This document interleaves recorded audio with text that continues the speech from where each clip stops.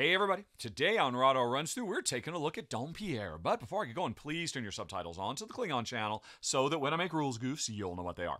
And if you've done that, well, then welcome to the beautiful French countryside. It is the 19th century, and rival champagne houses are competing to be the best at proving to the rest of the world just how awesome the bubbly is. And I'm going to show you how it works today in a two-player run-through. I am the yellow player. Jen is the blue player. And there was a fair bit of setup to do. We've got some randomly drawn grapes out in the communal vineyard that we can harvest from. We've got different bonuses we can get in the local village. There are 4 faraway locations that are buying: Philadelphia, Monaco, St. Petersburg, and Amsterdam.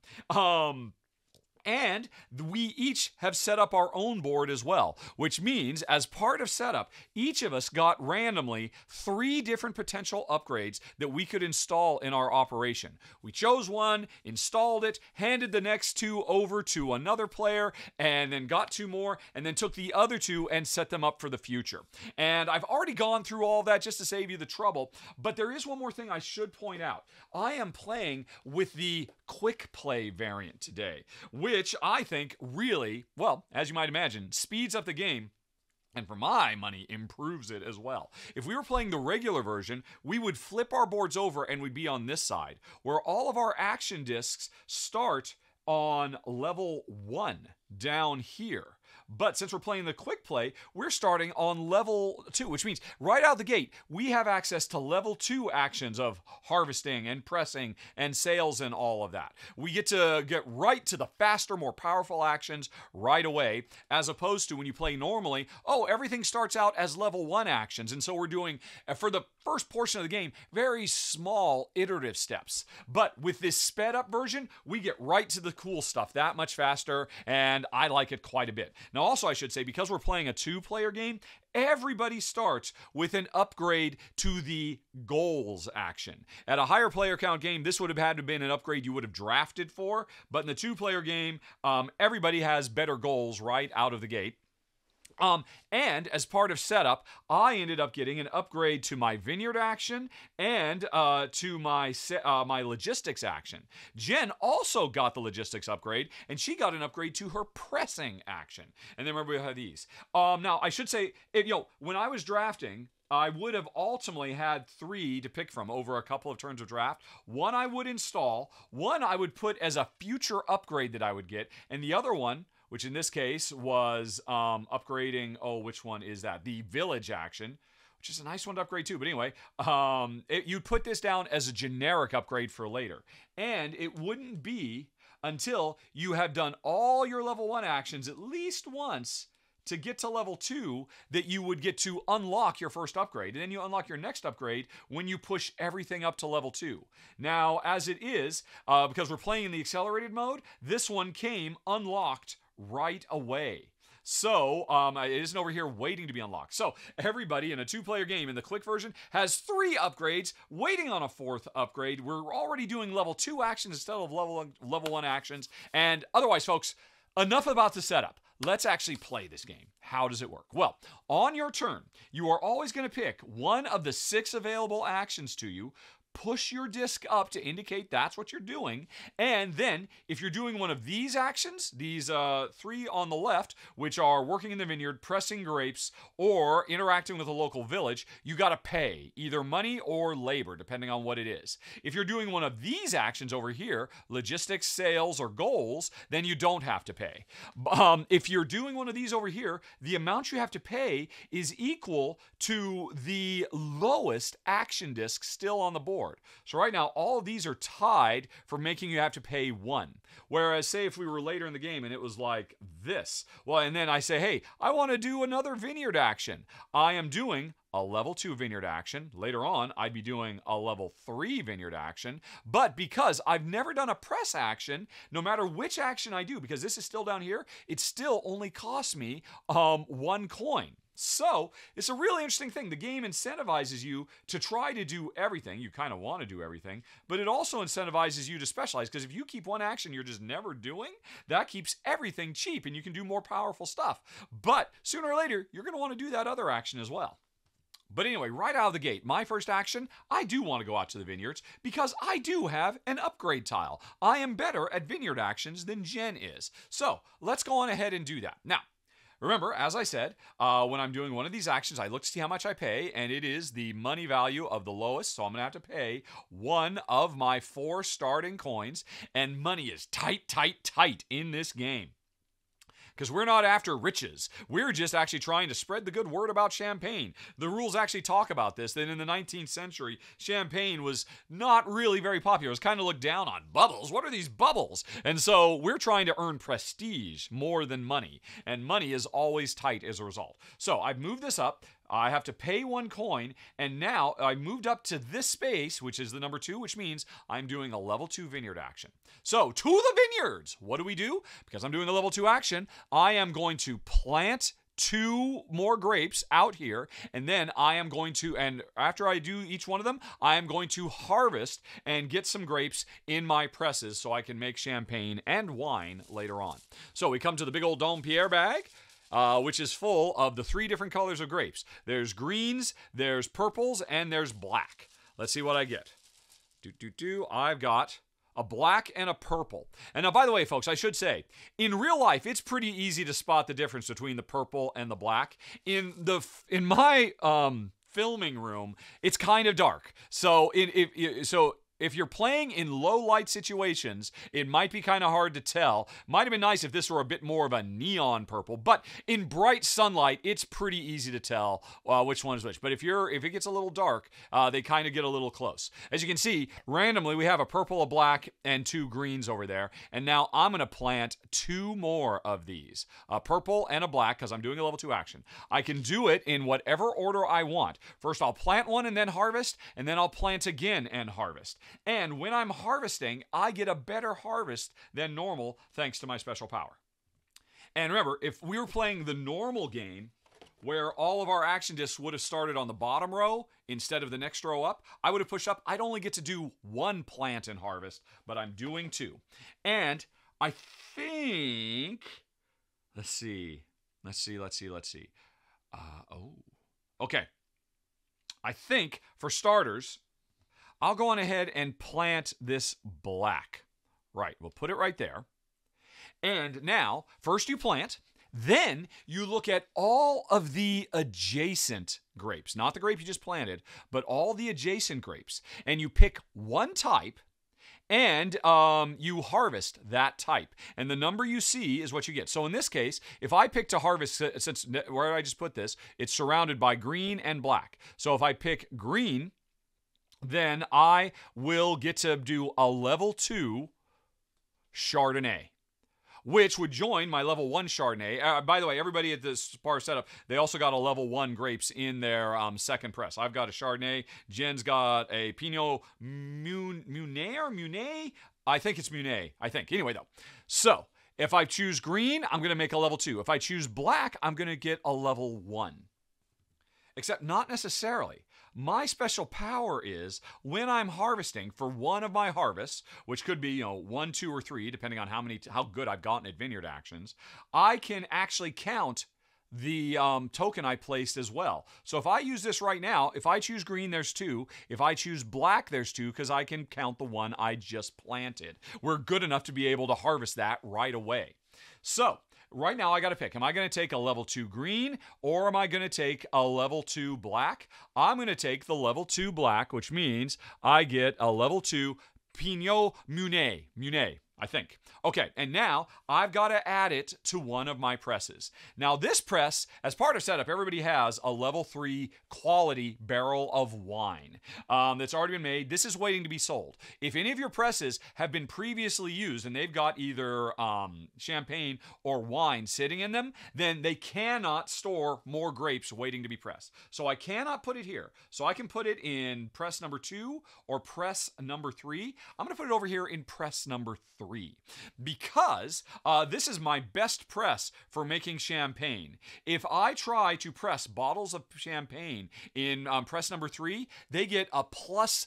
The first pressing gets a +3 bonus to its quality. So if I were to press this level 2 plus level 3, I'd be making a level 5 Pinot Meunier. I apologize if I'm butchering that completely. So anyway, I'm storing that there for pressing later on. But now we got to go back. I am doing some more harvesting. I will now take this and I will put it up here next to this blue. And now, I cannot use my special power again. I can only use this once per turn. That's true for all the special powers. They can only be used once per turn. And so I've got to choose either a level 2 green or a level 1 blue, because I can no longer count the thing that I just planted. So I think I'll take another level 2. I'll take a level 2 Chardonnay. There we go. Now, I got to put this on a press. Actually, I get them all, and then once I've collected them all, then I start putting them on presses. So I'm going to put this over here, and now I have no choice but to put this here, because the main restrictions when you're filling up your presses with grapes, spent presses that are, are recovering, I guess, from having made barrels of wine or bottles of champagne, they cannot be used for new, and you cannot put the same type of grape more than once in a given press. So I have to put this over here. But now when I press this is going to be a 2 + 2 + 3. This is going to be a level 7. That's going to be huge. That is going to get me a lot of prestige when I eventually press and sell that bubbly. Or I could make wine as well. But I don't get the benefit in this press if I'm making wine. This is the press where I get a benefit the first time I make wine on a given turn, where it increases by 1. But over in this press, I really want to be making champagne. And over here is where I want to make wine. Although it's interesting, I should say, the rules refer to these as barrels of champagne, but then there's a little extra thing that says, strictly speaking, thematically, this represents wine, but for rules, we consider it champagne, but I want to call it what it is. This is a barrel of wine that I've got ready to sell, and I'm going to make some really nice champagne later on. So anyway, that was it, folks. That was my turn. I picked one of my 6 actions, I moved it up, and then I checked the power level of it and how much I had to spend, and I did it. And although I should say there was one other thing I could have done. When I chose this, you always have, there is a 7th option you can do. Instead of whatever you whatever column, whether it's logistics or goals or whatever, you can say, "Oh, I'm moving this up, but instead I am going to lay off some of my workers." Which means you can take your workers, and at the beginning of the game, we all have one worker standing by our presses, and you can lay them off, and that is a way to get more coins if you're desperate for money. Now, that's something you don't want to do. That's like kind of burning a whole turn just to get a crappy coin. But on the other hand, it means, hey, on a later turn, that action will be higher up so that maybe you can get closer to the more powerful versions of those actions faster. But anyway, I went to the vineyard. My turn is over. It is now Jen's turn. She could do the same thing as me. She could rush right out, although she doesn't have a special power here. But I think Jen's going to go a different way. Jen's going to go to town. Now, this is going to cost money still. And she's doing a level 2 action. These are all tied. It's going to cost her 1 coin. And she comes up to the village where there are 4 different actions she could choose.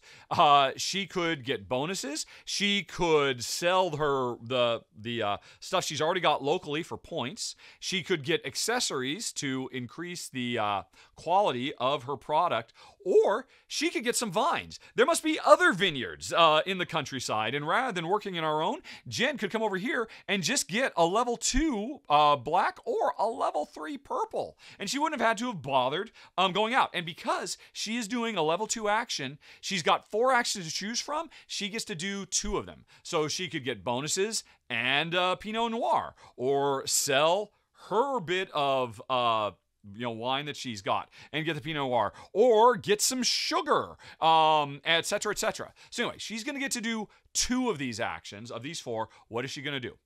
Well, I'll tell you right now, a level 3, they don't get better than level 3. She is definitely going to take the level 3 purple grapes, the Pinot Noir. The Pinot Noir. Okay. So, again, this is going to have to be stored like normal. And Jen can put it in either of these two. She'll go on ahead and put it here. So now she's working on a level 4 plus 2. All right, and so now she's revealed a level 3 Chardonnay, which she'd love to grab and throw that in here as well, but she can't because she can only do this action once. So now she's going to go to these actions, this action, or this action. And this action means we have to look at all the goal cards that are out.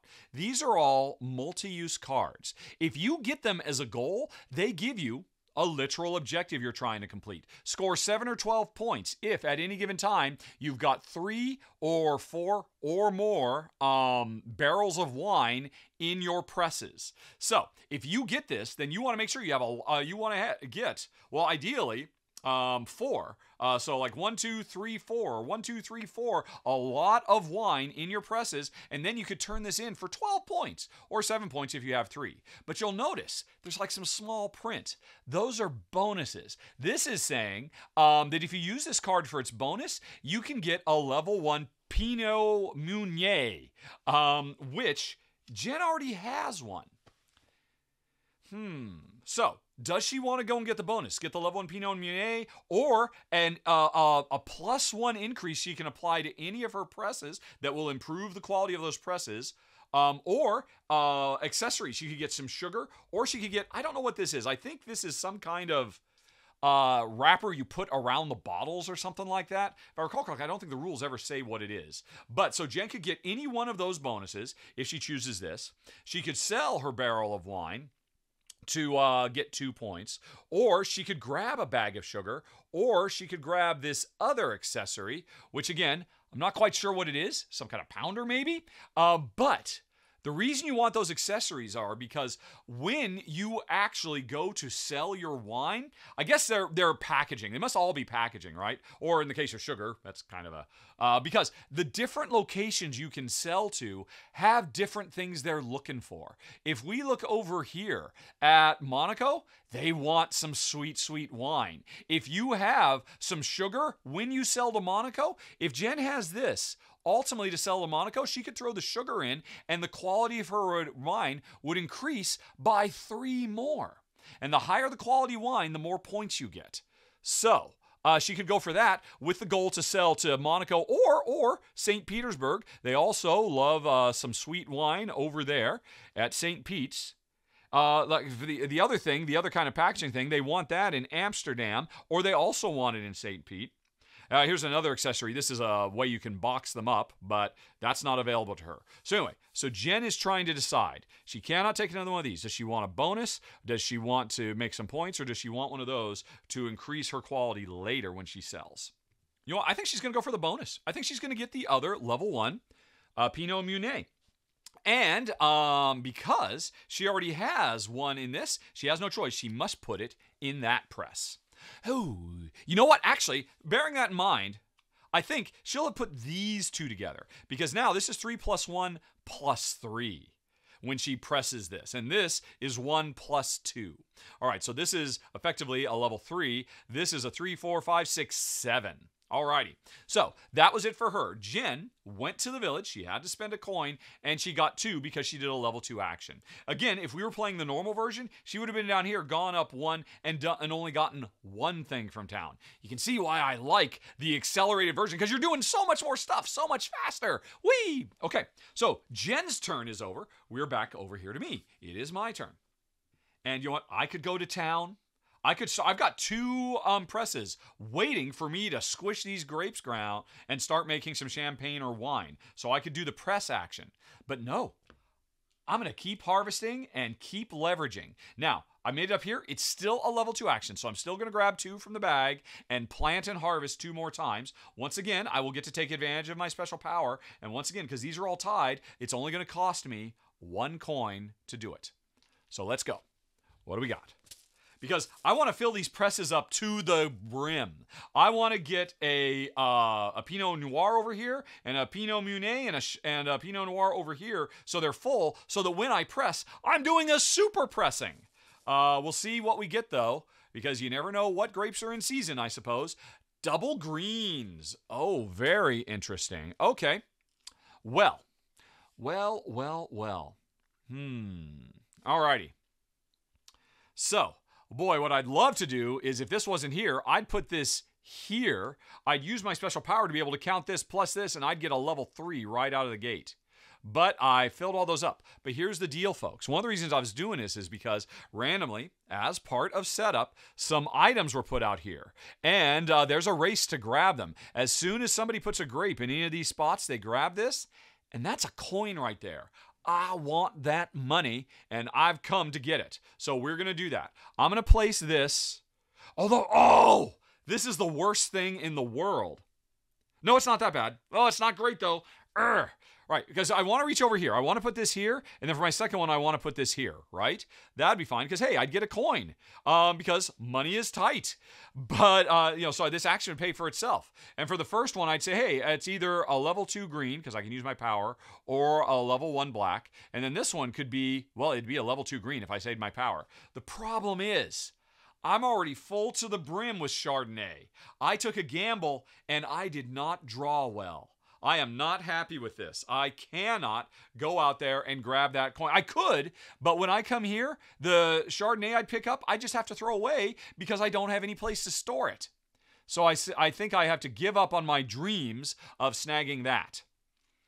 But, shoot. And, man, that makes my power totally useless because I want to put this green down here and get a level 3. Or, I'm sorry, it'd still be a level 2. I'm not going to use my power at all. What were the chances? Come on, bag. The bag hates me. Anyway, though, I will come over here. Alrighty. And now I got to pick either black or green. Normally, I wouldn't be able to pick green, but I can because, again, of my special power. But I don't want any more Chardonnay. I'm already full up of Chardonnay. So I made a mistake, folks. I should have sold that cask of wine I've got so I'd be able to have more place to take Chardonnay, but I didn't do it. Anyway, I'll take a level 2 Pinot Meunier, and I will put it over here. Alrighty. And now, for the other one, I will go on ahead and put it right here and get a level 2 Pinot Noir. Alrighty. And I will put it right over here. Okay. So, this press is full. When I press this, it's going to be it's going to be 6, 7, 8, 9, which means I've almost achieved my goal. We'll worry about that in a second. So anyway, that was my turn. I'm a little bummed. And also I'm bummed too because now if Jen harvests, I've just given her access to that and access to that if she decides to go and do a level 2 action. But we'll see now what she's going to do. And you know what? I think Jen, she's going to go right to pressing. Jen is going to activate her presses. She's got 2 presses to activate. She is triggering a level 2 action, so that means she'll be able to activate both of these instead of just one. Later on, you'll when you're doing a level 3, you want them all empty so you can activate all 3 presses at once, which is a way to get more prestigious, by the way, if you get into that level. But anyway, so Jen is doing this. It's costing her a coin. So far, nobody's doing any free actions, and so now she gets to activate 2 presses. This one's already full, but remember, Jen is better. She gets a +1 on one of the activations she's going to do. And she can do these in any order. I think she'll do this one first. So this is a reminder. Let's go ahead and zoom in so you can see her board a little bit better, shall we?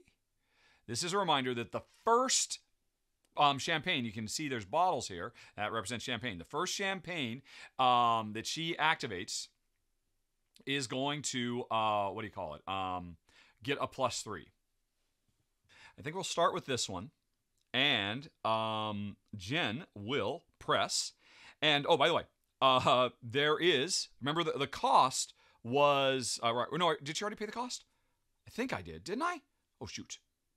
Yes, I did. I paid the 1 coin right out of the gate. And by the way, that 1 coin covers all of the champagne pressing. Even if I were to press multiple bottles of champagne, I only had to pay the coin once. You'll notice there's also a picture here of a little meeple. This means if I want to make wine instead of champagne, I have to use the services of my meeple who's down here ready to make wine. This is the reminder. You pay coins for champagne, you pay meeples for for wine, the barrels of wine, but you only have to do it the first time in a given turn. So we're over here. I have already paid my coin to press as much champagne as I want. So I'm activating this. It is the first one is 3 plus 3 plus 1. That is 7. So that is very nice. I get a level 7 bottle of champagne. Now, it's going to get housed in this. But here's the interesting thing, folks. Did you know, in real life, when these presses are run, they're run multiple times. They try to get as much of that sweet grape juice out as possible. And this game replicates that because when you activate a press, you activate it twice. The first time it activates, you get your best stuff, which is why you get that +3. But now I'm going to squeeze these a little bit more. But the second one, I don't get the +3, so I'm going to get a 4. Which means I take one of these, and it's interesting. I don't know if it was a production restriction or what, but there's only odd-numbered tiles for the champagne and wine. But then you've got these little over here. So I basically put a 3 plus 1. So on my first of 2 pressings, or my first of 2 actions. Remember, I'm doing a level 2, or Jen's doing a level 2 actions. So her first action was to run this press twice, squeeze the life out of these grapes, and they just go back to the supply. And Jen is now storing a level 7 and a level 4 champagne. Okay. And by the way, that second one, it didn't have to be another champagne. It could have, it could have been a barrel. Yeah. So Jen, her first one, she spent a coin to say, hey, I'm pressing some champagne. And she did so, and she spent that coin, got a 7. Second one, she's going to spend this meeple. This meeple now goes up to the mansion, exhausted, just sitting up there, not really doing anything, you flip these over, to do a barrel instead. So Jen got a barrel of wine and some bottles of champagne, a level 4 and a level 7. And that was just Jen's first action. She now gets to run another press. And because she has already paid the coin and she has already paid the meeple, when she runs this second press, it can either be this could either be getting champagne or wine out of this single grape. And here's the interesting thing. Oh, no, I forgot, folks. It's you pay that cost per press. No, wait, whoa, folks. I just made a very, very big mistake in what I just said, and I'm going to make this mistake for the rest of the run-through. So, as always, folks, please have the Klingon subtitles turned on so you don't miss this kind of stuff, but here's the deal. Once you have paid to make your champagne or your wine, that's it. You only have to pay once, even if you use your second and your third press. Now, I'm doing that wrong in the run-through. I'm making myself pay that cost again for every single press. That is completely incorrect. Unfortunately, the way the rule book is written, it is very, very easy to make this mistake. I bet a lot of people will make this mistake. But what I said right up front at the beginning, that you only have to pay once for the entire pressing action, whether it's for the champagne or the wine, that's the way it goes. You don't pay per press, even though that's what I'm about to do for the rest of the run-through. So bear that in mind, folks. I am taking on a huge penalty here, and you can get more done in the same amount of time. So let's continue. So, then Jen hasn't spent her meeple yet, and she just, for this one, she only spent, because she only has one meeple, she just spent the 1 coin to make a bunch of champagne. Now she's going to activate this one, and she will spend the meeple to make 2 more things of wine, 2 more casks, barrels of wine, rather than spending more coins to make more champagne. Now, if she did champagne, it's a +2. But remember, when Jen makes wine, she can apply to one of her presses this +1. So Jen's going to get +1, and she's going to make 2 wine out of this. All right, so she spent the 1 coin to activate this. She's spending the 1 person to activate this, which means she runs it twice. This is going to be a 1 + 1, so it is going to be a level 2 cask of wine, which means you take a 1 and put another little +1 on it, and put that back. And she's going to do it again, squeezing everything she can out of those grapes. And so Jen now has 3 barrels of wine. And remember, did I mention this earlier? One of the goals is have 3 or 4 barrels of wine in your things to get 7 or 12 points. If I'm paying attention, I know that's what Jen is working her way towards. That's why I was thinking, oh, she could have actually gotten a 4th one here, but she would have needed another meeple down here to be able to do wine on both of these presses. But still, she's pretty happy. Now she's got a whole. She cannot press in. She cannot harvest anymore because there's no room for anything. She needs to go sell this stuff. But we'll worry about all that in a bit. So Jen's turn is over. She did a level 2 press. First of all, she activated this, which cost a coin. Then she activated this, which cost a meeple. And she is done. Although, actually, before we go on, there's one more thing I forgot to mention, folks. On your turn, you're going to activate one of these columns, do a level 1, 2, or 3 action of it, pay resources, whatever. In addition to that, every turn, you can do one of 4 free actions. And so far, we haven't done any yet. But before Jen is done, she's thinking maybe she would want to, because one of those actions is immediately sell any one of the pressed wine or champagnes you've got for a coin. Just, make some money right off the bat if she needs some money fast. She could do that right now, but I don't think she's going to. I think she's got some bigger and better plans because she is saving up to complete that objective. So, will she pull it off? What am I going to do next? Well, folks, let me tell you, we are just getting started. And if you would like to watch us continue, you want to see Jen make a big sale, complete that goal, you want to see me press some big wine, you want to see a bunch of other actions, well, hit that eye up in the top right corner screen and go to the extended gameplay. I've still got a lot to show you. Or, if you're just ready to hear what Jen and I thought of the game, you can also hit the eye or follow the links down in the show notes to go to final thoughts. Your choice in 5, 4, 3, 2, 1.